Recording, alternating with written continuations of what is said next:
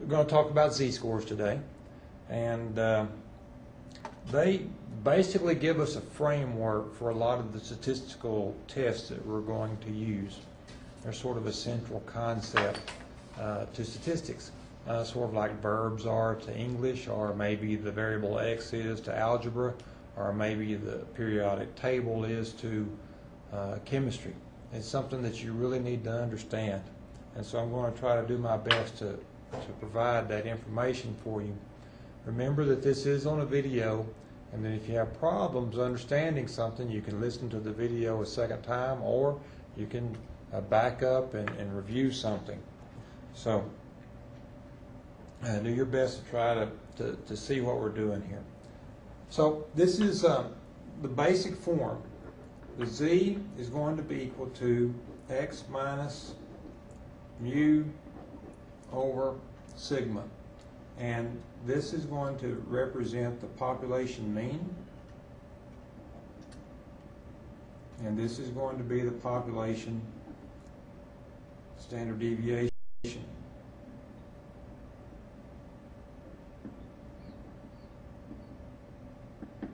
Okay? What we do a lot of times is we use the sample mean for our estimate of the population mean, and we use the sample standard deviation, sometimes we just use S, for our estimate of the population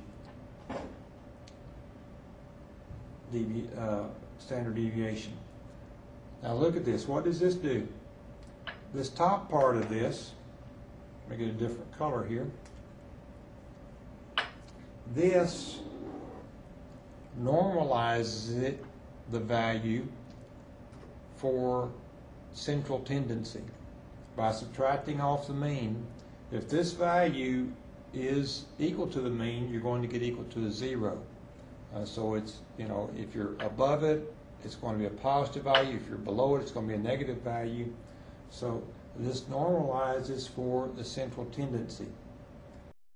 This, by dividing by the standard deviation, that normalizes it for the measure of variability, for the spread.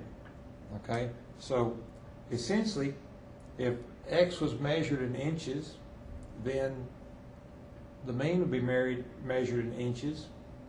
So the top value here would be measured in inches, and then if the standard deviation, it would also be measured in inches. The variance would be measured in inches squared. So when I divide something measured by inches by something measured by inches, then essentially z is going to be something that we would call unitless. Okay? And by unitless, we mean that it does not have any an inch or foot or pounds or anything like that. It doesn't have any units associated with it. So let's look at some ideas, some pictures of how the distributions that we're working with. And you're going to find out really quickly, first of all, that I'm not an artist. I'll do my best, but I'm not an artist. So let's just assume that we have a distribution that looks something like this. Okay? And then we have another distribution that, it may be at a factory.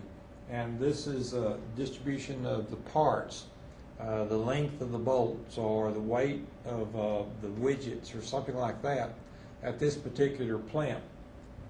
This is produced by one, and you see that it's a fairly tight distribution, which means that there's a lot of consistency there. Almost all of the parts are in between these two.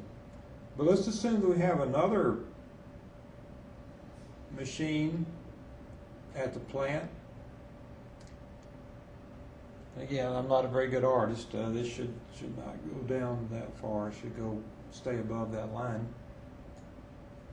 But the distribution of parts that it produces looks like this. Assumes they both have the same mean, but this one is going to have a greater variability. So it's going to be more difficult to make a prediction about where these parts fit into. You know, here you could say that the majority of them fit in between this point and this point. On this one, the majority of the parts probably go between here and here. That's a lot more variability, and so you wouldn't have as much confidence with it. So the z-score gives us some sort of measurement about how far a particular part is away from the mean. So, you know, which one of these would you feel more comfortable with trying to make a prediction? Well, certainly the one that has a smaller variability, a smaller spread, has a less variance, that would give you more confidence than the other one. So which one of these machines does the best job of producing consistent parts? Machine 1 or machine 2? Well, machine 2 has a lot of variability. They're not very consistent. So machine 1 would do a better job. Now, it is important to understand that the area under the curve for both of these is equal to 1. The area under the blue curve is equal to 1. The area under the red curve is equal to 1. And the probability is equal to the area. So a couple more facts about the z-scores, or the distributions here. This is the percentage of the area under the curve of a normal distribution. This is a standard deviation. From here to here is one standard deviation.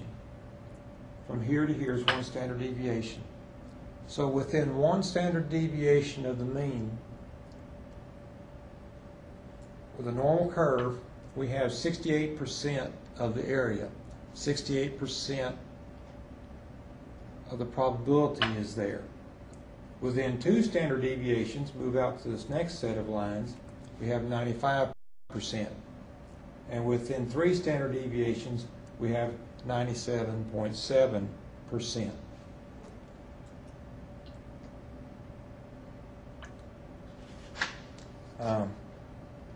So that's just the idea of how that's going to be used later on in the course. Okay.